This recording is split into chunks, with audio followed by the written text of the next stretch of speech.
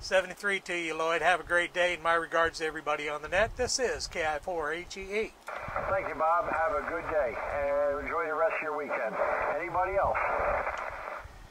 A lot of fun checking into the nets all over on the HF. It's a lot of fun just doing a lot of radio. But I'll tell you what's even more fun, and that's getting to play with a brand new radio that just now come out.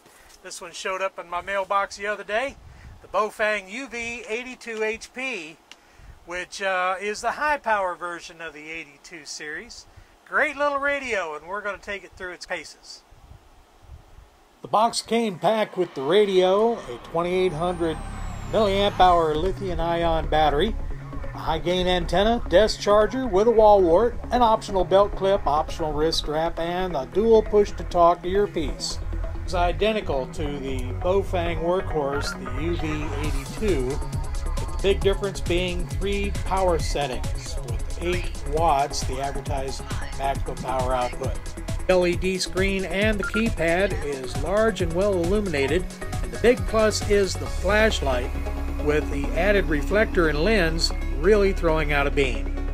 The radio has 2 push-to-talk buttons, one for each of the dual watch, dual receive banks. You can actually talk on one frequency or another simply with a press of a button. The radio's fit and feel is impressive. It's got substance to it. But because of its slim form factor, there's not a problem with it clipped to a pants pocket. It's not a bulky brick. This year's ham radio field day, I took the radio and got it in the hands of as many hams as I could for their feedback. They like the fit and finish of the radio, but they really do like that added power. KI4HEEHT.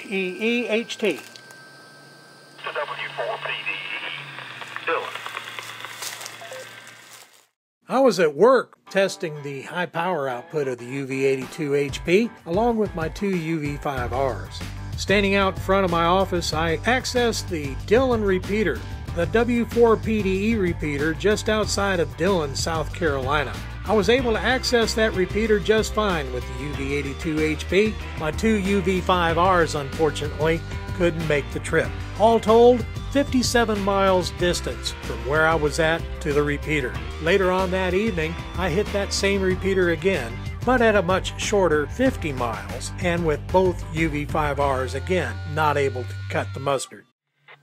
In my testing, I found out what bugs the radio had were all external. For those of you who know me, know how much I appreciate my little UV-5R handheld radio.